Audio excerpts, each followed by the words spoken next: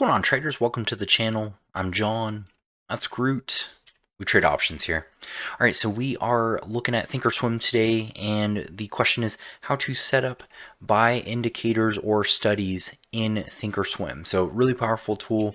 It's kind of nice in thinkorswim. You can sort of customize these studies however you please. So I'm going to show you first how to add a study, but then we'll just cover one that creates like buy signals for you that you can sort of follow or go with. But here's the best part. In the end, at the end of the day, you can not only customize these, you can literally create and code your own, but I am not going to get into that unless you would want to sit here for a while. So we'll keep this video brief and let's dive in. All right, so when you're in thinkorswim, basically you're going to see a bunch of different areas up here, but the key one you want to go to is charts. So very powerful tool. Charts is your best friend. Get used to them. You're going to love it. And as you go into here, you'll see a couple things. So you can always right click. And as you do, you're going to have a lot of options at your fingertips.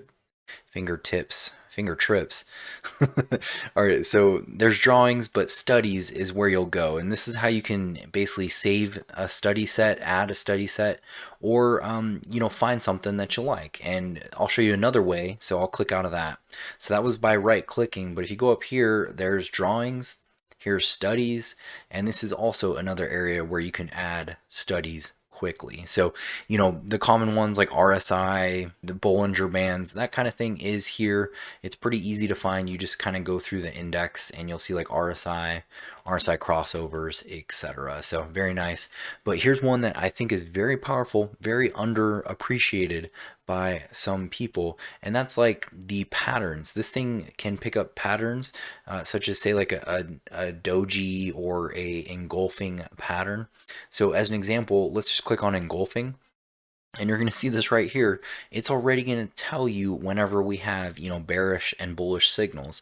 So as an example, the down arrows are going to tell you when we have bearish engulfing patterns. So those could have been semi-useful in instances like this, such as I'm in the Qs right now. You can see this bearish engulfing pattern here, which had basically overtaken the previous day's bar and closed at the very bottom. And then guess what? Next couple days of trading went much lower. So that would have been a good sell or short signal.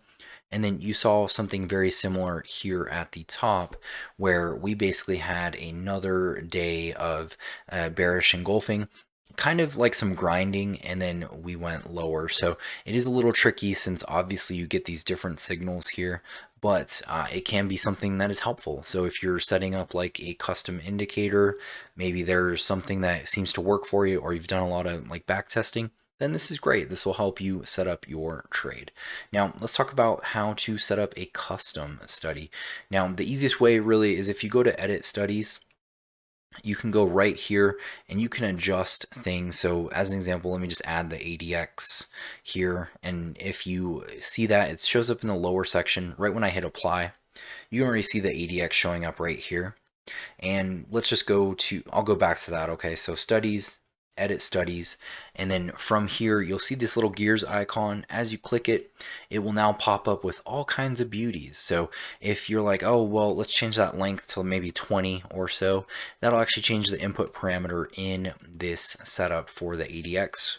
And they do ADX crossovers, all kinds of stuff. You can change the width, you can make it like dotted or dashed lines, and another thing I love is you can also change the color. So if you want to change this to like, let's go pink for now.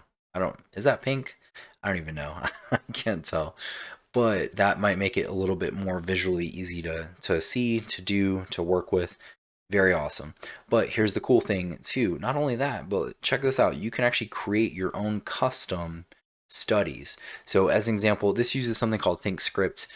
It's probably pretty similar to C or C++. And I know to some people that might sound intimidating right now, but keep in mind there's tons of code that you can find. You can always ask people for help, and it's a great place, especially if someone's into coding and maybe they want to create their own special functions, their own trading, their own type of situation. And you can click help on ThinkScript and it'll take you here to the education center. So pretty useful tool. Definitely recommend at least understanding parts of thinkorswim. And for anyone who's like very non-technical, don't be freaked out. I know it's like kind of, you see this and you see tons of tools. My suggestion is to just digest them like one at a time. Don't sit there and get intimidated by, if you see other traders and they got like 50,000 things on there. Really, in my opinion, the simplest you can make things, the better. And then if you feel like you can start stacking indicators or customized indicators or tools from thinkorswim in there, feel free, integrate them that way. But you don't have to be perfect. Guess what? The market is always going to be there. So I thank you for watching this. We will catch you on the next trade. See ya.